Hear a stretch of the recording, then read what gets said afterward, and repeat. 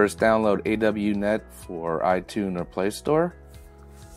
Open it up, you're going to select your device. Plug in the console, you're going to hold down wind and pressure for 3 seconds until the Wi-Fi shows up. Now we're going to enter our wireless network. We're going to go down and we could select save.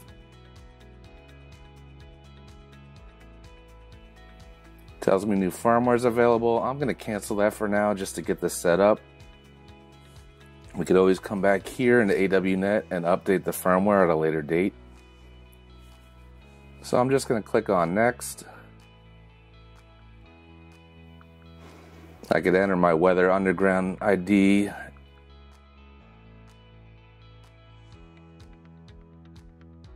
Now make sure you take note of this MAC address here. The MAC address is needed for the next step, so write it down. And then go to ambientweather.net, click on login, and we're going to create an account. I'm going to enter my email and then create a password.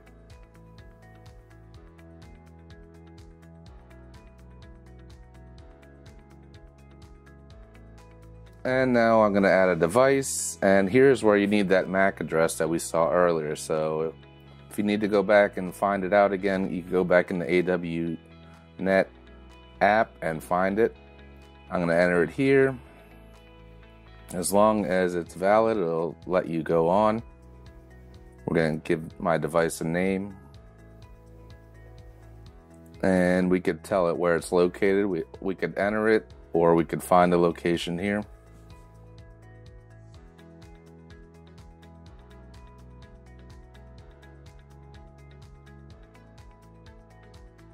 Select your time zone and click create. And that's all there is to it. We have our device connected, it's all set up. Now we can go to the view dashboard and look at the live results.